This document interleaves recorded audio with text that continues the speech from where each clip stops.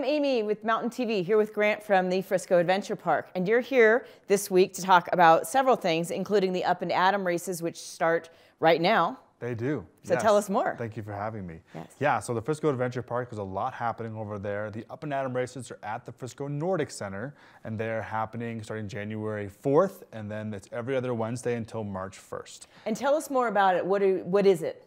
Great question. These are Nordic ski races. There are two types of Nordic skiing, skate skiing and classic skiing. Classic is more like shuffling, skate's more like skating. And so these races are going to be either classic or skate. They will offset each other. And the first three are going to be on Strava. So you can ski from Wednesday to Sunday. You can ski against yourself or against your friends. And the last two are going to be in person, and those are both skate races. Okay, so if you're making your New Year's resolutions to get out there, that's the perfect opportunity. Absolutely. All right, and now we're going to move over to tubing and all the information. As somebody who doesn't do this regularly, what does a family need to do when they get to town and they want to go tubing? Excellent question. So first things first, the tubing hill is only open 5 days a week. They're closed Tuesday, Wednesday. Okay. And if you want to go tubing, you must make a reservation online at friscotubing.com. That way you are guaranteed a spot. You also want to ensure that everyone in your group is over 36 inches tall. They will measure you.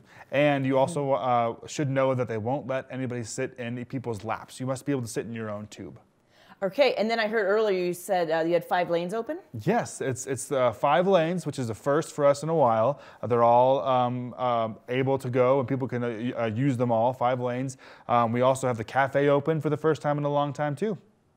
Okay, and then where to get more information? You can go to friscotubing.com for more information. Okay, so now let's move over to what's going on in Frisco. Yeah, there's a lot happening in Frisco. We've got a few more races happening. In February, we have our Frisco Gold Rush races, the 52nd annual Frisco Gold Rush, also a Nordic race.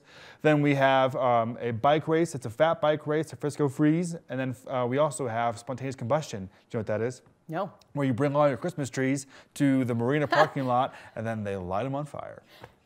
That's perfect. I'm sure it's quite the spectacle. Oh, yeah.